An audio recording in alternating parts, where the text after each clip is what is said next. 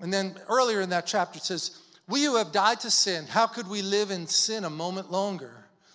Have you forgotten that all of us who were baptized into Jesus Christ were, by that very action, sharing in his death? It's a picture of coming out of Egypt when they came through the Red Sea. Baptism in the New Testament was a picture of what Israel did when they came out of slavery. They were literally in slavery in Egypt. We were in slavery to sin. So when you got baptized in front of everybody, you were making a public statement. I'm not going back to that old way anymore. I'm serving Jesus now. The old man passed away. I'm coming out new. That's what he's saying. It's a symbolic way of representing that we were sharing in his death. We were dead and buried with him in baptism. And here's the good part. Just as he was raised from the dead by the Father's power, so we too might rise to life on a new plane. Right? That's that idea that as you cast off those weights, you can go higher. The things of this world don't hold you down anymore. You can run faster because you're not weighed down. You're on a whole other plane of life. Because those things that pulled you down before, that cord that was pulling you down has been cut by the deliverance that you've walked through. That you took a step of faith and God freed you from an addiction, as an example. But that's not all, right? And then it says in Romans 6, verse 8, and if we were dead men with him, we can believe that we shall also be newly alive with him. How about you? I don't know. I've been trying a really long time. I can't kick this habit. Oh, yes. On your own, maybe not, but with God's help, anything is possible. We sang that. Show me one thing he can't do. Show me a mountain he can't move. We can be sure that the risen Christ never dies again. Death's power to touch him is finished. He died because of sin once. He lives for God forever. In the same way, look upon yourselves as dead to the appeal and power of sin. What is it? Each of us has some kind of different weakness in our immune system. Right? We're all human beings in this world. We're all Christians. And we're trying to pull on the power of God and live heavenly lives in a sinful earthly world. So we need to know what the weak spots are, and we need to shut doors. Again, like for me, this is just my own little personal example. I wasn't going to ever drink again after I got saved. I didn't want to have that first drink. I had shown, basically, I said I met my quota at the age of 25. I drank enough alcohol by 25 for my whole life. I didn't need one more drink. Right? And I haven't really missed it. But that doesn't mean I have to tell you all to do that, because each of us have a different place of what door needs to be shut. Even my wife, you would think, because she's prophetic, she's very sensitive, and sometimes a good movie that I think is a good movie, it's just because she's sensitive in the spirit. If she sees things happening, she'll think about it for weeks. Right? So that might be a door, not necessarily for a movie, but she reacts in a way to shut that door. I don't even want to let that in. Yeah, it might be good for some people, but I know me, and I'm not letting that in. Now, yeah, you could say that's legalistic because we're free in the Lord. Yeah, that could be a little bit like what the devil was trying to say to Jesus. Just throw yourself off this mountain, and he said his angels are given charge over you, right? Well, no, I know who I am in Christ, and I'm growing into who I want to be, and I put boundaries around my life.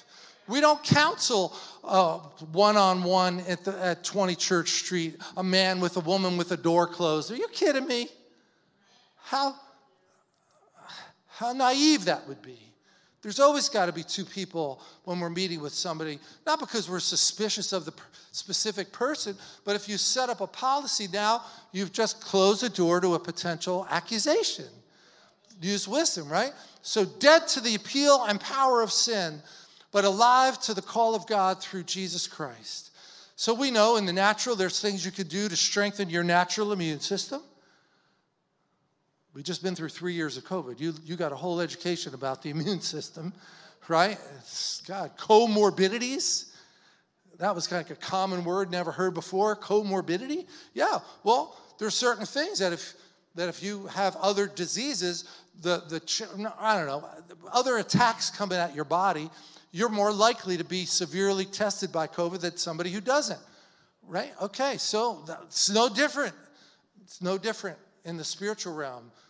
Natural and spiritual parallel each other. So let's just think about Luke 15, and it's a tremendous chapter. I'm not going to go into a long teaching on it. It's known mostly as the story of the prodigal son, but it's way more than just the story of the prodigal son. So let's touch on that idea, though, of repentance strengthens immunity.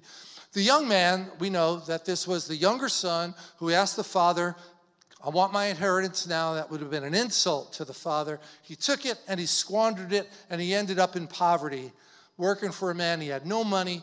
And he says, the young man felt so miserably hungry that he wished he could eat the slop that the pigs were eating. There's a word picture for you. That's the wages of sin. Slop. And if you've been there, you know what it's like. And not something you would ever want to go back to. Nobody gave him anything. In the Voice translation, it says, so he had this moment of self-reflection. That's how repentance strengthens your immune system. In another translation, New Living Translation says, when he finally came to his senses. And another one says, he began to think about what he had done. That's called repentance. You're thinking about your thinking process. And you realize the definition of insanity, come on, you know it, is doing the same thing over and over again and expecting a different result, right? So if I keep ending up in the pigsty, I got a bad program in my computer.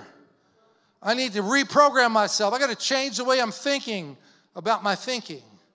Stop medicating my pain and get healed of the pain. As one example. So he said to himself, what am I doing here? How did I end up in a pigsty? That's called rock bottom. And that can be a really good place to awaken you.